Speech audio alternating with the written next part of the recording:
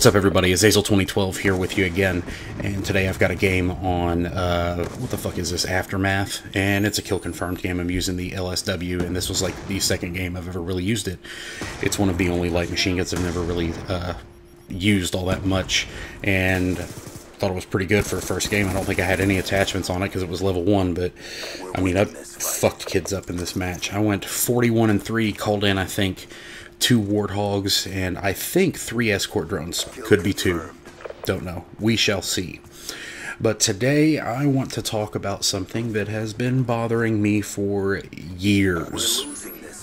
And this has come up over and over again in the world. It has come up over and over again on the news. It has come up over and over again in all forms of media.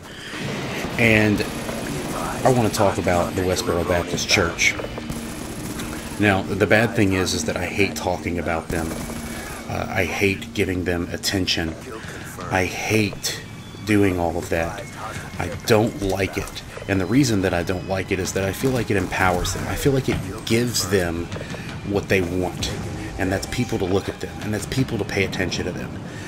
In case you don't know, and I don't understand how you couldn't, in case you don't know who the Westboro Baptist Church is, they are a very small church out of Kansas, and they're roughly about 100 members, give or take a few, and they're all pretty much related. And the church is run by Fred Phelps and his daughters and a few other of his children. I think he has like 13 kids. A few of them have disowned him. They will no longer speak to him because of his insanity and his just craziness and his hate speech. He is leading this church down a path where other public groups have ended up, such as the KKK. Now, what I want to talk about with this is the fact that recently the Westboro Baptist Church has jumped into, they protest funerals, alright? So let's get a little backstory here. Let's talk about this real quick. Let's give a little backstory. So, they protest funerals. They protest everything. They protest movies. They've protested Kevin Smith's movie Red State. I mean, he fought with them on Twitter and on Facebook and all over the place for a long time when he was promoting his movie Red State, because he loosely based it off of the Westboro Baptist Church. Now, because of this, like, they drive me insane. They're just annoying. And whenever they protest these groups, you know what they do? They send 3 to 5 people to protest these funerals. Alright, they're also better known for protesting funerals of United States soldiers that have died over in Iraq and Afghanistan and other places. And, you know, people have started counter-protesting. I mean, even like Hell's Angels and motorcycle gangs and stuff have started like creating protest blockades so that the family members and people grieving don't have to put up with these assholes. But because that's what they are. They're assholes. They're attention whore assholes.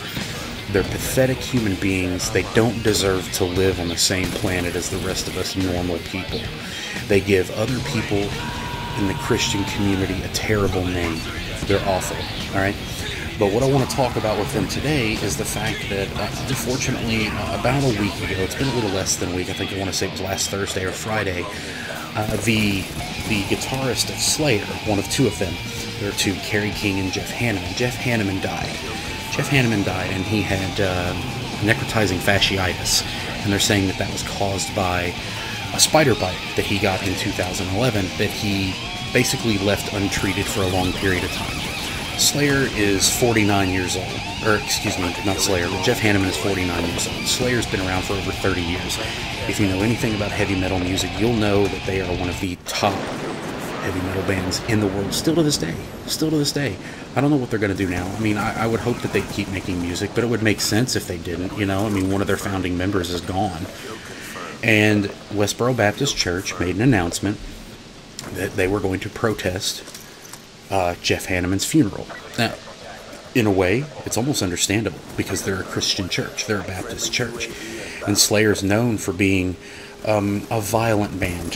They talk a lot about Satanism. They talk about you know, serial killers and genocide, and a lot of their songs are incredibly violent. Now, I'm not saying that they're incredibly violent people, but that's what they sing about. That's what their music's about. And what bothers me about all this is the fact that I am a huge Slayer fan. I have been for a long time, since I was a teenager, and I'll be turning 30 this month. They've always been an awesome band, in my opinion. I'm not saying they're fantastic talent-wise. I mean, they're a speed metal, they're a thrash metal band. You know, they give me everything I want from a metal band. You know, they're aggressive. They're awesome. I love them. And I'm always going to love that band. And Westboro Baptist Church, I don't care if they think that God hates fags or God sent, you know, the Boston bomber. I don't care that they think that. I care that they think they deserve to be in the public fucking eye with their hate-filled bullshit. Their hate mongerers. They're assholes. They try to hurt society with what they talk about. They try to hurt society with their disgusting signs and their barricades, and they hide behind the First Amendment like a group of pussies, because that is what they are. They are pussies. They are nothing more than cowardly pussies. If you got into one of these worthless fucks faces, they would back down in a heartbeat. They will not confront someone. They're worthless. They will sit in a corner with their sign behind 4 barricades and 100 cop cars, because the cops know that if they turn their backs for 5 seconds, someone is going to erase these fucking cocksuckers. And out of all of the groups that they have protested, out of all of the people that they've protested, military funerals and celebrity funerals, and, you know, many others. They're fucking with Slayer fans. Apparently, they don't know who Slayer really is. I think they just found, oh god, they have a pentagram as a logo. We know that they're all full of the devil. They must be the devil. So you know what, let's protest this asshole's funeral. And we're gonna, God hates fags, and God hates fag enablers, and God hates the devil music that you listen to. You've worshipped your false idols. Those are all things that these people have said. I mean, almost verbatim. They're sick. They're sociopaths. They're brainwashing their children. They're brainwashing the rest of their family. And they're raising more and more people to act like this. They're pathetic. They do not deserve to live. And honestly, I wouldn't miss them. Not one of them. And I don't think anyone would. And the bad thing is that they are so protected by the laws of this country that there's nothing anybody can do about it except for counter-protest. But what they're messing with now are a bunch of die-hard Slayer fans. I don't know if you guys have ever seen any, you know, pictures on the internet of what Slayer fans do. Slayer fans carve the name Slayer into their fucking bodies, into their heads, into their arms. Right? They're just as crazy as Westboro Baptist Church is, but in a different way. They take their aggression out in a personal manner, and in music, and at concerts.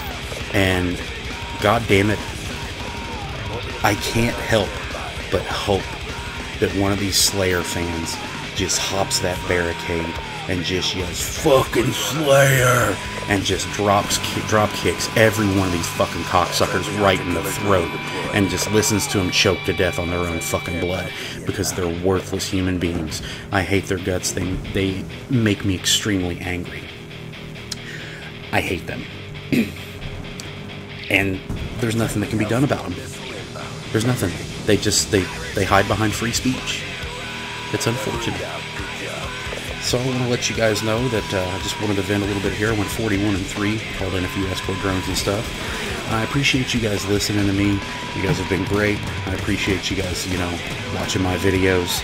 It's been fun so far. Hopefully I'll have some more for you soon. Hopefully I'll get to talk about some more crazy shit. Fucking Slayer.